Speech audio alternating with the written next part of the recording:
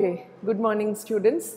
Let us begin our second semester work with the paper on literary criticism and theory. This is the second paper in the second semester. We are dealing with the first part of literary criticism and theory. And the author that I chose to discuss with you during this first session is Longinus, okay, a Roman critic who lived around the time of the 1st century AD. Rome at that time was a culture and a civilization that was heavily influenced by Greek civilization. Before the beginning of the Christian era, we know that it was the Greek civilization that was in prominence. So powerful was this civilization, so impactful were its authors and other leaders that the next era had a very strong impact, had a very strong, bearing of the Greek civilization. So with the beginning of the Christian era, with the AD, Anno Domini era, we have the rise of the Roman civilization. And in the beginning of the Roman civilization is marked by what is known as the Hellenistic period. Hellenism is a word that is used to describe a period that has a heavy influence of Greek culture and Greek civilization. So the Hellenistic period of Roman civilization, that is what we are discussing. And most of the writers, of early Rome, of the early Roman civilization, the Roman civilization, of course, was in prominence till the 4th or the 5th century AD. And the early writers of this period mostly wrote in Greek, even though Latin was definitely coming into the forefront because of the Hellenism, because of the great respect that they had for Greek culture and civilization. Most of the early works were written in Greek. And that is why the work of this critic, Longinus, was originally written in Greek. It was later translated into Latin and then into other languages.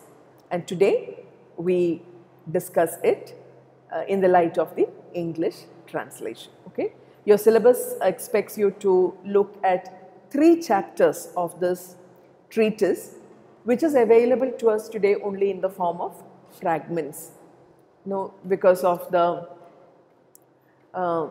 later eras that came into prominence after the Roman civilization, we know that many of the artifacts, many of the literary works of the previous civilizations were destroyed due to various reasons, many of them natural. And like many other works, Longinus's treatise on the Sublime is also something that is handed down to us only in the form of fragments. But some parts of those fragments are indeed very significant. They express some of the most original ideas of literary criticism. And that is why centuries after he probably wrote, we still continue to discuss Longinus as an important critic. Of course, the field of Greek criticism in your syllabus is represented by both Plato and Aristotle. You have Plato's views as expressed in the Republic and Aristotle's views expressed in his Poetics, right? So those are the 2 Greek critics. Among the Romans, I think you probably have Horace. Isn't that so? Do you study Horace? Is he part of the syllabus? Horace has an important treatise called Ars Poetica, the art of poetry. And then we have Longinus, another Roman critic. I think these may be the 2 Roman critics that you have to study, even though there were others. One example would be Quintilian, but you probably study only Horace and Longinus. And then you of course move on to English literary criticism. So yeah, to begin with Longinus, let me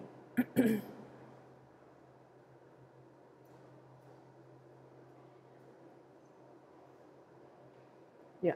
So this is the title, Longinus. I'll come to the name Longinus.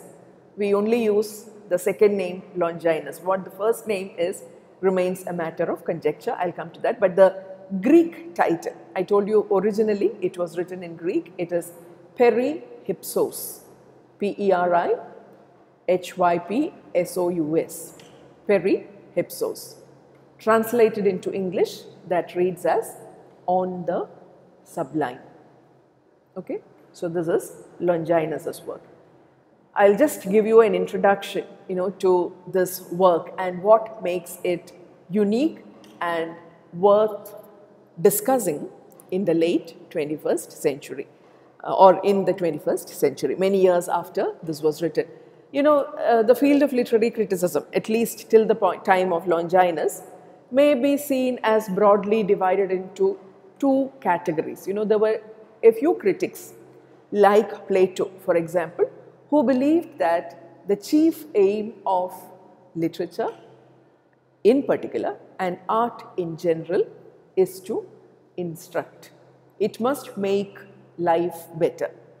Without that instructing quality attached to literature or to art in general, it has no value. That was the stand taken by Plato.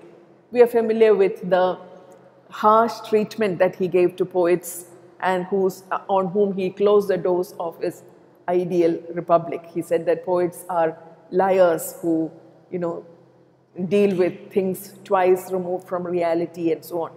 Plato had a very stern outlook on life, and he believed that art has value only when it makes life better, only when it imparts lessons that can make life better. In other words, the chief purpose of art is to teach, to instruct. Plato has his own followers. Down the centuries, when you look at the field of literary criticism, you will find that there are many critics who follow in those tracks. They won't exactly say that it has to instruct and so on, but they are more concerned with those aspects of literature. For example, later critics who dealt with literature as a product of the social circumstances. The political critics, they would all follow in Plato's tracks. Avരുടെ attitude adana. On the other hand, you have another school of literary criticism that is represented by people like Aristotle to begin with, who believe that the chief purpose of art and literature is to delight. So they're not so much concerned about the lessons that literature imparts. They're not so much concerned about literature having to make life better. As long as it delights you, as long as it gives you aesthetic pleasure, it is great. That was the stand taken by Aristotle and his followers. You can think of the romantic critics, for example. Later down in the line, they would also have said more or less the same kind of thing about literature. Its aim is to delight. Now, they were not made concerned so much about the political aspect of literature or art in general. So this is the kind of broad categorization. So till the point of Longinus, critics were more or less divided into these two categories: those who believe that literature should ideally teach, those who believe that literature should ideally delight. And then you have a third category of critics like Horace, for example. The Roman Horace would be a perfect example of a critic who believed that the best kind of literary work is one that both instructs and delights. They gave importance to both these aspects. Other ജീവിതത്തെ നല്ലതാക്കാനും സഹായിക്കണം. It must also give you delight. It must please you. It must give aesthetic pleasure. So this was for long, these were the major concerns of literature. But Longinus was probably the first one who turned the direction of literary criticism to something entirely new. he talked about something that had never been discussed in literary or such scholarly circles. He said that the greatest quality of literature or art is its sublimity. What is sublimity? Sublimity is the ability of a work to transport you, to move you to a higher realm of experience. It takes you to a sublime level. So he said, great literature may teach, it may instruct, it may please, it may do both, fine. But what makes it truly great is not any of these qualities, but its ability to transport you, its ability to take you to a sublime height altogether. Sublime, what does that word mean? Something that is very lofty, something that is very, of a very, very high order. It is not ordinary. It is far above the ordinary. And great works of literature, according to Longinus, are those which have the ability to give you that kind of life-changing experience. When you read that kind of a literary work, or when you watch that kind of a literary work, of a work of art, it leaves you a changed person. You can never be the same again. നമ്മളുടെ കാഴ്ചപ്പാടിലും നമ്മളുടെ ജീവിതത്തിലും അത് അത്രയും വലിയ മാറ്റം വരുത്തും. So that is what he conveys using the word sublimity. Okay, so in a sense, that is what Longinus says, and that is what makes him unique. Before we come to that, and before we discuss the chapters that are prescribed for our study, it is only right that we talk about this person. Who is this Longinus? We know that he lived somewhere around the 1st century AD in Rome, in the newly emerging Roman civilization.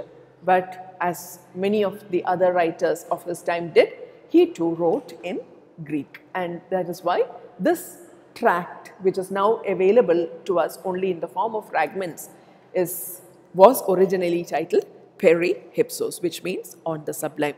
And it remains one of the great works of literary criticism.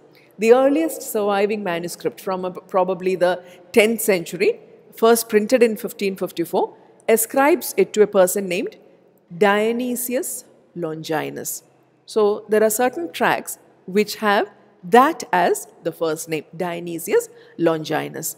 But some other scholars noticed that probably there was a line or so in between indicating that it may be either Dionysius or Longinus. From that, it is clear that, as with Homer, we talk about the Homeric question. There is a great deal of uncertainty regarding the real identity of Homer.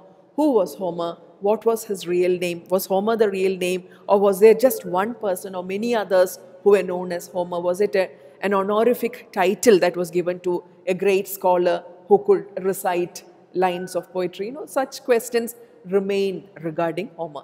That is what is known in literary circles as the Homeric question. Now that kind of question persists with regard to Longinus too. Who this Longinus was remains a mystery. Some critics believe that it may be a person named Dionysius of Halicarnassus, or it may be whose real name was Cassius Longine. Or another person. They believe that it may be either Dionysius of Halicarnassus, or it may be a person named Cassius Longinus. There are a few references to a scholar named Cassius Longinus in a few Roman works, or it may be the great Roman writer Plutarch. Probably he chose the name Longinus. Again, it's a matter of conjecture. We really do not know who the real Longinus was. But there is no denying the fact that there was somebody who wrote the work called On the Sublime. That innu namalku muzhuvanode kittitilla, but whatever remains unique and precious, and we may accept for want of any other more solid evidence that it was written by a person named Longinus. Atra manasilakiya madi, avade peralla pradhanam, idil adangiyittulla karyamanu pradhanam. So that is why critics sometimes also call this person pseudo Longinus. Pseudo ennu parna false ennaanu. അപ്പോൾ ഏത് Longinus ആണെന്ന് അറിയാതെയാണ് literary സർക്കിൾസിൽ he is also known as pseudo Longinus. That is anyway not so important for us. What is more important is the fact that there is this treatise called On the Sublime. We are almost certain that it dates from around the 1st century AD. It was originally written in Greek, and it was written by a rhetorician, a scholar who probably lived in Sicily, that part of Rome. About a third of this manuscript is lost. What we have was only 1/3 of it, and the whole of it is in the form of a kind of discussion that he has with his student, probably Terentianus. ആ പേരും നമ്മൾ ഓർക്കുന്നത് നല്ലതായിരിക്കും. So I've just given a definition of sublimity in this slide here. Longinus defines sublimity in literature as the echo of greatness of spirit. That is, the moral and imaginative power of the writer that pervades a work. That power that a great writer has, because of which any work written by that writer will be of great moral strength, of great imaginative power, but beyond all that will be such that it can transport you to a new level of experience. So again, for the first time, one may say that here was a critic who was discussing the author. That's a very important turning point in literary criticism. Later schools of literary criticism, particularly the Romantic school of literary criticism, gave a lot of importance to the author. The biography of the author, biographical criticism, is an important kind of literary criticism. You may trace the beginnings of that probably to Longinus. Otherwise, we are familiar with Aristotle, we are familiar with Plato before that. They were all concerned only with literary works. Aristotle's Poetics, for example, is largely concerned with drama that existed before his time. He mainly focused on the plays of Sophocles. Now, when he writes about those plays, when he defines tragedy, tragedy is the imitation of an action, when he talks about the tragic hero and so on, he focuses only on the play itself. He never talks about Sophocles. Sophocles എഴുതിയതാണെന്ന് എല്ലാവർക്കും അറിയാം, but how Sophocles' life was reflected in this, how Sophocles' spirit was reflected in this. അങ്ങനെ ഒരു പരാമർശം എവിടെയും ഇല്ല. So the author was not of great concern to literary criticism till then. Longinus was the first critic who gave importance to the personality of the author. That is a first in literary criticism. It is for this reason that very often he is considered to be the first romantic critic, or the first critic in whom you find traces of romantic criticism or romanticism in the Venamengil Parya. We'll discuss more of that in the later. So this work on the Sublime is written as a kind of epistolary piece. It may have been a letter, or it may have been a discussion, because edeke you find, my dear Terentianus, my dear Terentianus. Terentianus is the name of the student. So he was either having a discussion with him or writing a letter to him. That is why it is called epistolary piece.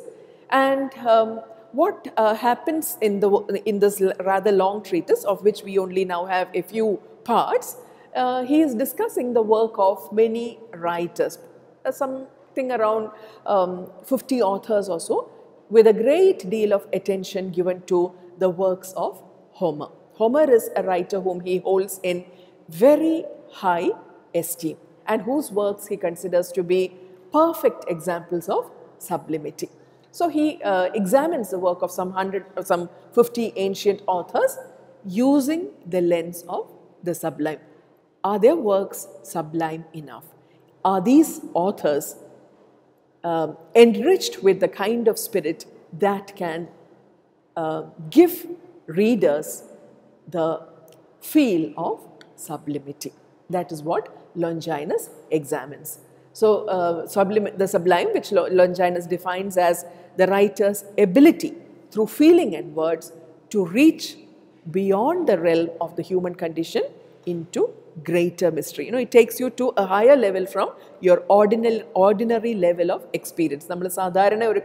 When you see this book, when you touch it, for example, there is a very physical perception that you have. But when it is a great work, suppose this is King Lear by Shakespeare, and I read it and I become a different person altogether. I'm not looking at that as a mere book. I'm not reading the lines as I would read the lines of a newspaper.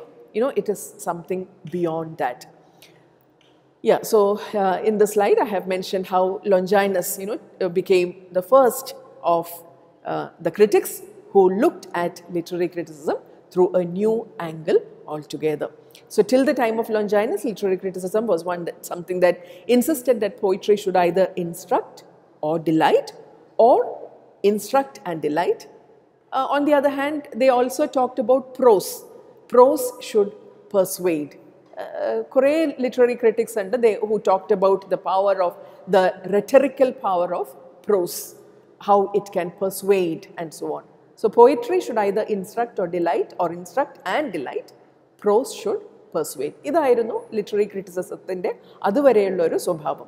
It was Longinus who first pointed out that great works were not great merely because of these qualities. ഈ qualities ഇല്ല എന്നല്ല. He gives attention to these qualities, but these are not the most important qualities. It is the sublimity factor which is more important. So what is this sublimity? As I told you, it is a very high level of experience, and it consists in a certain distinction and consummate excellence in expression. There is something unique, something distinct, something that is consummate. It is not easily definable. The effect of a sublime passage, he says, is not to convince the reason of a reader, but to transport the reader out of himself. It is not to simply teach the reader something. It is not to simply give a kind of pleasure to the reader. It is not simply to convince him or to persuade him, but to transport him out of himself. That's sublimity. If a great literary work has that ability, then you may consider it as a sublime work. So it is by its moving power that literature attains to sublimity. So throughout the treatise, he tells his student Terentianus about those works which have sublimity. Those writers who are capable of giving their readers sublime experience, and those who do not have that power. അതാണ് ഇതിന് ശേഷമുള്ള ട്രീറ്റസിൽ മുഴുവൻ അടങ്ങിയിരിക്കുന്നത്. And it is in chapter 7 to 9 that you come to some of the most important points that he discussed. അതിൽ ഏറ്റവും പ്രധാനം, at the crux of this treatise, one may say, is the section that deals with the sources of the sublime. He identifies 5 sources of the sublime. We will discuss that. That is in the 9th chapter that he talks about the 5 sources of the sublime. So it is by its moving power that literature attains sublimity. Yeah. So before I come to a detailed discussion of the sources of the sublime, the 5 sources of the sublime according to Longinus are: number 1, grandeur of thought. Grandeur of thought. That is, it must be thought of a very high, grand nature, not ordinary thought. അങ്ങനെയുള്ള ഒരു literary വർക്കേ sublime അല്ലെങ്കിൽ great ആവുള്ളൂ. Now, among the 5 sources of the sublime, the first and the second, he considers those as the natural sources of the sublime. അതായത്, you should be naturally endowed with these. Number 1, grandeur of thought, grande, you are. Number 2, capacity for strong emotion. Capacity for strong emotion. So only if a writer has both these naturally acquired qualities will the writer be capable of creating a work of sublimity. Grandeur of thought, capacity for strong emotion. I will explain these but you may write down. Number 3 is 3, 4 and 5 are those which can be acquired, those which you can develop later. Number 3, appropriate use of figures. Figures on the parnal, figures of speech are, okay, the literary techniques that a writer uses. Appropriate use of figures is number 3. Number 4 is nobility of diction, using the right kind of words, choosing the best words, nobility of diction. And finally, dignity of composition. Dignity of composition. Putting the words together in the most dignified nature, in the most elevated nature, in the best order, the best words in the best order in the pariyam.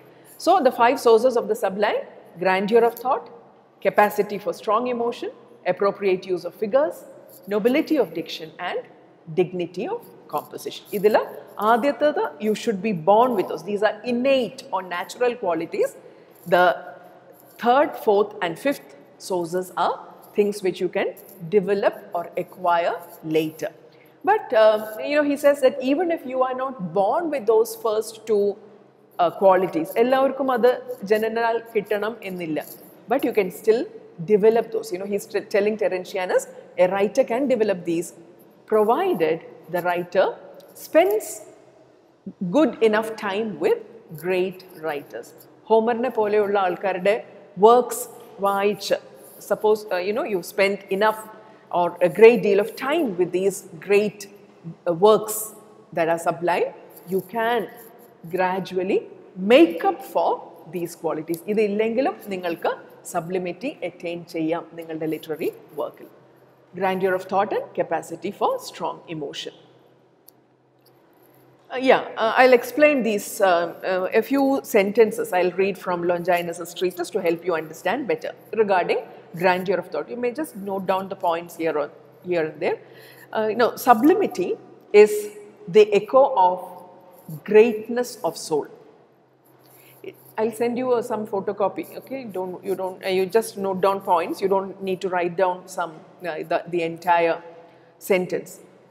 It is impossible for those whose lives are full of mean and servile ideas and habits to produce anything that is admirable and worthy of an immortal life.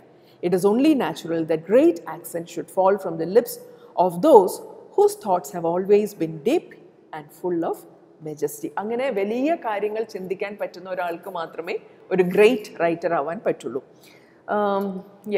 Stately thoughts belong to the loftiest minds. Stately thoughts belong to the loftiest minds. And then he gives examples from Homer, from Demosthenes and so on to prove how they were really people who were capable of grand thought. And grandeur of thought signifies, their literary works therefore signify a transport caused by the noblest thoughts finding their natural expression in the noblest language. Literature that takes such hold on us is nurtured on whatever is noble and sublime in life and literature. It has an elevating effect both morally and artistically. So that is grandeur of thought. Now, capacity for strong emotion. The writer must be capable of responding emotionally in a very strong way to situations, to life and so on. Angane oru sensitive aayittulla oralku maatrame nalloru krithi create cheyan pattullu. Okay, it talks about the very powerful role played by the emotions. He says, I would confidently affirm that nothing makes so much for grandeur as true emotion in the right place, for it inspires the words with a wild gust of mad enthusiasm and fills them with a divine frenzy. So again he gives examples from many writers to prove that they were writers who were capable of responding emotionally to situations. അതുകൊണ്ട് മാത്രമാണ് അവർക്ക് ആ രീതിയിൽ അതിനെക്കുറിച്ച് എഴുതാൻ പറ്റുന്നത്. He talks about, for example, the description of the battle scenes in the Iliad of Homer, the descriptions of the many adventures of Odysseus in the Odyssey of Homer. All of these are capable because Homer as a person was capable of powerful emotions. So, either renduana the natural acquisitions that a truly great writer should have. Then you have things that they can acquire with practice. You may, by using appropriate figures of speech, achieve sublimity in writing. Of the artistic aids to sublimity, the figures of speech occupy the largest space, and a great deal of the treatise is actually explanation of the various figures of speech. Pala figures of speech adil parayunnundu.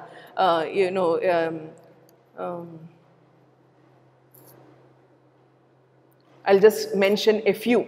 One is rhetorical question. A rhetorical question is a question that does not require an answer. Sometimes, great speeches will have that kind of a question. Valiyoru question chodikka. Is this my country?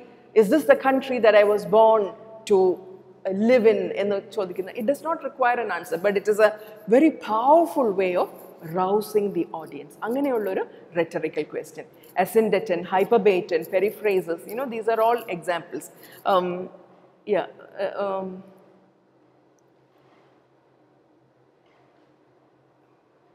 That is sometimes hyperbolic or exaggerated expression. In certain situations, it may be useful to convey sublimity. And you have plenty of examples again that he gives. Hyperbaton, for example, is an inversion of the normal order. Sadharana reethiyil parayunnadinu pagaram adine invert, the word order when it is inverted. It is a figure of speech which is called hyperbaton, and it is something that will catch the attention of the readers, and it will naturally convey a very powerful impression. Periphrases similarly is a very roundabout way of saying things. Periphrases, P-E-R-I-P-H-R-A-S-I-S. So these are just a few examples: hyperbaton, periphrases, rhetorical question. Moonannam ningal orthal madi among the many that he gives. Then you come to the fourth source, which is nobility of diction. That is the proper choice of words and the use of metaphors and ornamented language.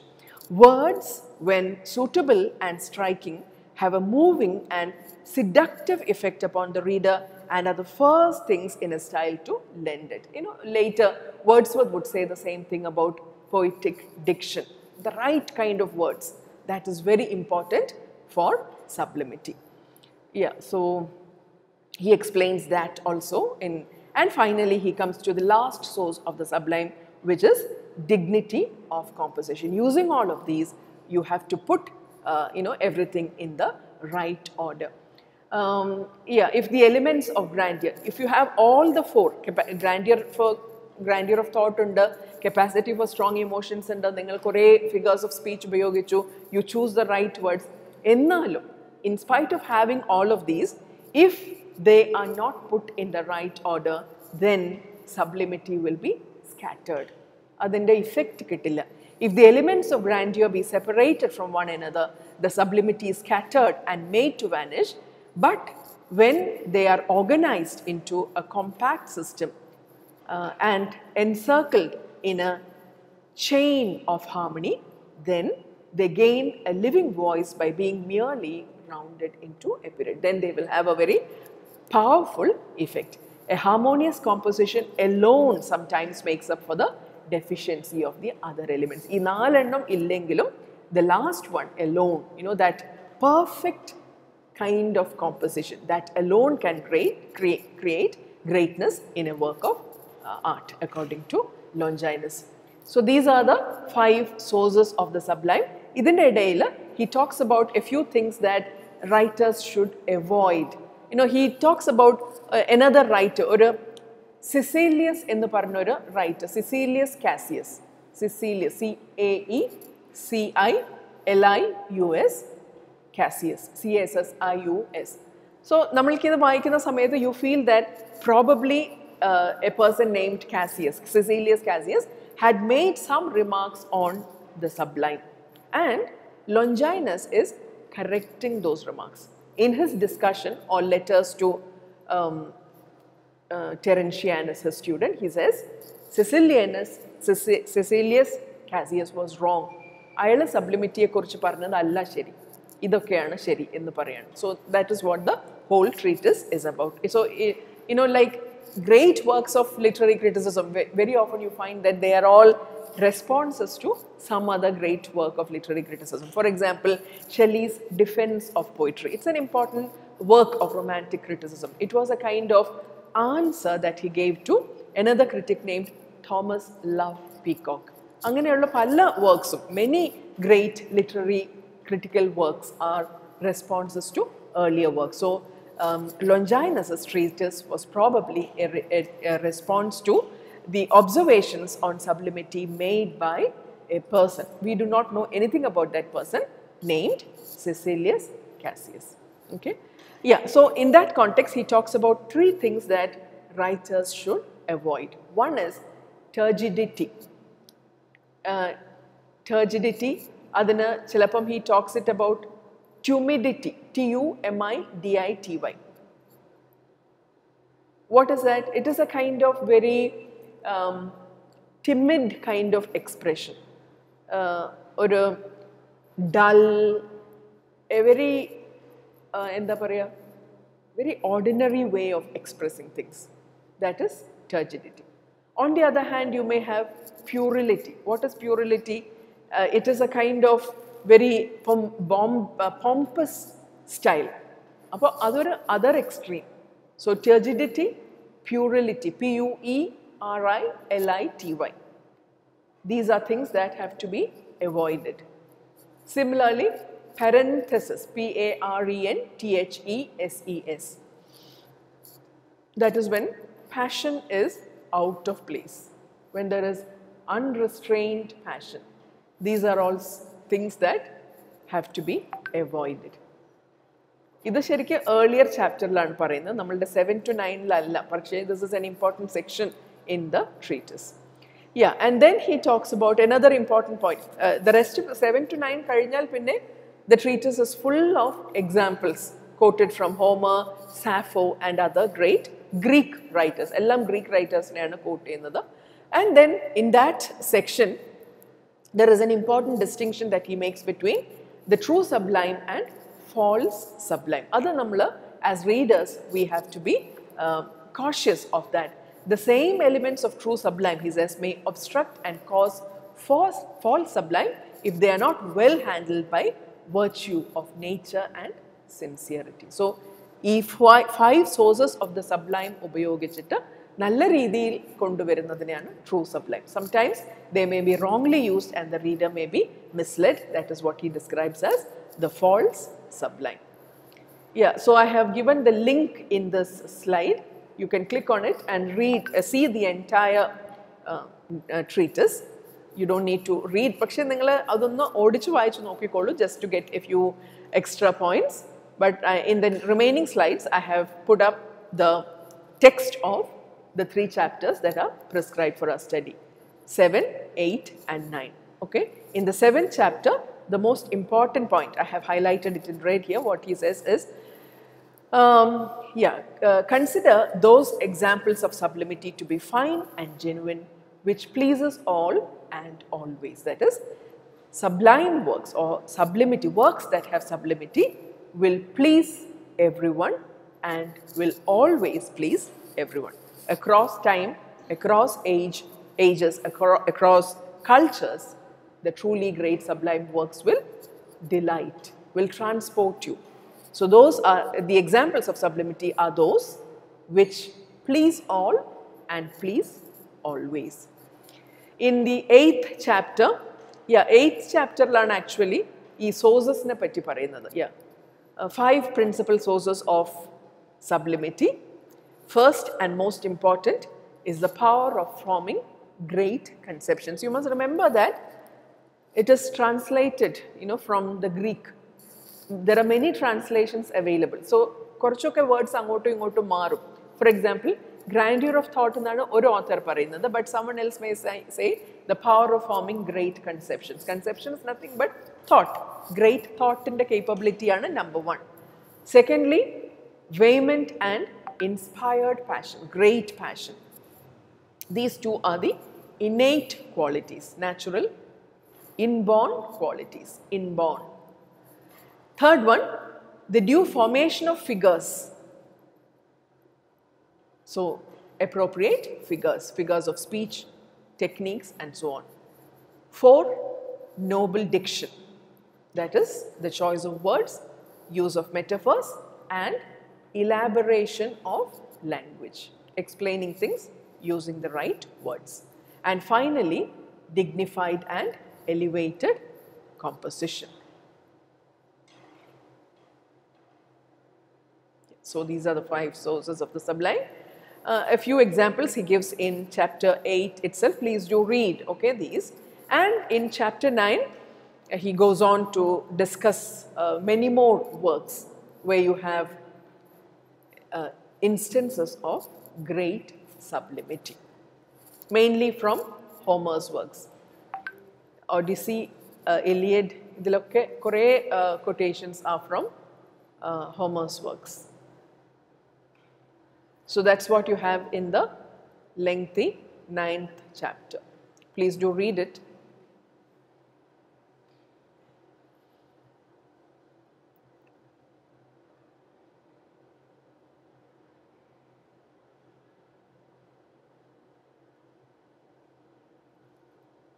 Yeah.